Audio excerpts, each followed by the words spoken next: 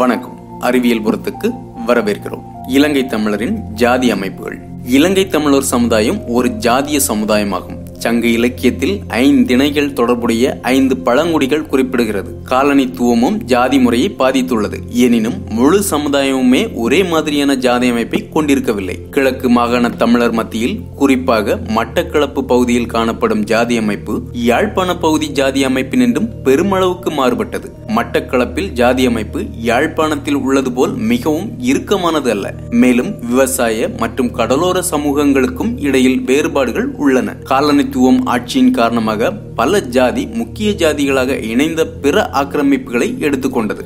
வடக்கு பகுதியில் வெள்ளாளர்கள் எண்ணிக்கை அடிப்படையில் ஆதிக்கம் செலுத்தும் ஜாதியினர். அவர்கள் இலங்கையின் தமிழ் மக்களில் பாதிக்கும் அதிகமாக காணப்படுகின்றனர். அவர்கள் வேளாண்மையில் மற்றும் பெரிய நில உரிமையாளர்களாக காணப்பட்டனர். சடங்கு வடிவமைப்பு மூலம் ஆதிக்கத்தை அடைந்த சைவ சித்தாந்த கொள்கைகளை பின்பற்றுபவர்கள். யாழ்ப்பாண ராஜ்யத்தின் வீழ்ச்சிக்கு பின்னர் வெள்ளாளர் சமுதாயத்தில் பிற இனத்தவர்களுக்கும் சமுதாயத்திற்கும் இடையில் 17 மற்றும் 19ஆம் நூற்றாண்டுகளுக்கு இடையில் வெள்ளாளர்கள் மக்கள் தொகை அதிகரித்தது. இதில் அகம்படையார் எனப்படும் அரண்மனை ஊழியர்கள், செட்டியார்கள் என்று அழைக்கப்படும் வணிகர்கள், தனக்காரர்கள் என்று அழைக்கப்படும் கோவில் மேலாளர்கள், மடைப்பள்ளியர் என்று அழைக்கப்படும் கோவிலின் காரியதரிசிகள் மற்றும் மலையாளிகள், கோவியர், வெள்ளாளருடன் தொடர்புடைய ஜாதி விவசாயத்தில் மற்றும் கோவில் வேலைக்காரராக ஈடுபட்டுள்ளனர். வடக்கு கரையோர பகுதிகளில் கரையார்கள் ஆதிக்கம் செலுத்தும் ஜாதி. அவர்கள் பாரம்பரியமாக கடற்தொழிலில் மற்றும் கடற்படை போரில் ஈடுபட்டுள்ளனர். அவர்கள் அரச படையினர்களாகவும் மற்றும் தளபதிகளாகவும் பணியாற்றியுள்ளனர்.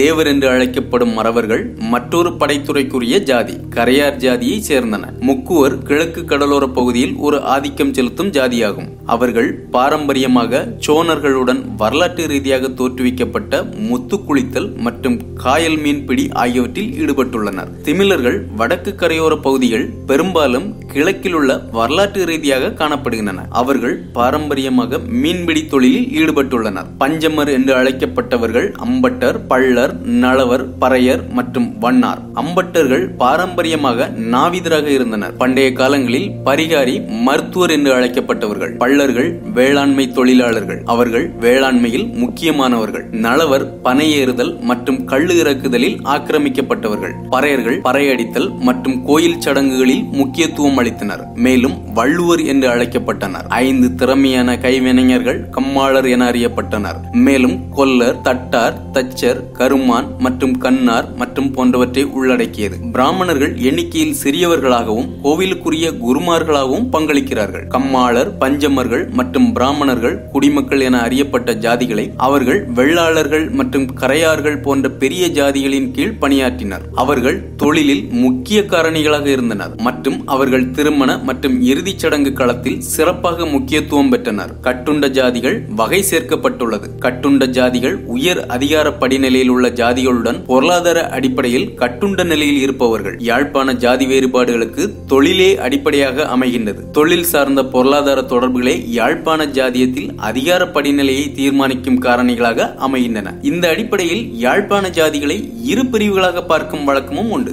மட்டக்களப்பு பகுதியில் ஜாதி முறை பல விதங்களில் யாழ்ப்பாண ஜாதி முறையிலிருந்து வேறுபட்டு அமைந்துள்ளது. சில ஜாதிகள் இவ்விரு பகுதிகளுக்கும் பொதுவானவையாக காணப்பட்ட போதிலும் சில ஜாதிகள் குறிப்பிட்ட பகுதிக்கு மட்டுமே தனித்துவமானவையாக காணப்படுகின்றன. இது தவிர மட்டக்களப்பில் வெள்ளாளருக்கு அதிகார மேலாண்மை கிடையாது. அப்பகுதியில் முக்குவர் ஜாதியினரே அதிகார மேலாண்மை கொண்டவர்களாக விளங்குகின்றனர். மக்கள் தொகை அடிப்படையிலும் கூடுதல் பலம் கொண்டவர்களாக இருப்பவர்கள் இஜ்ஜாதியினரே. மட்டக்களப்பு ஜாதி அமைப்பில் குடிமுறைமை முக்கியமான ஒன்றாக சொல்லப்படுகிறது. இக்குடிமுறைமை கோயில் ஆதிக்கம் போன்றவற்றினூடாக நிறுவனப்படுத்தப்பட்டுள்ளது. இலங்கை தமிழர் சமயம் பற்றி அடுத்த தொகுப்பில் பார்க்கலாம். உங்களுக்கு தெரிந்த இந்த தகவல்கள் உங்கள் நண்பர்களும் தெரிந்து கொள்ள பகிருங்கள். நன்றி. நல்லதே நடக்கட்டும்.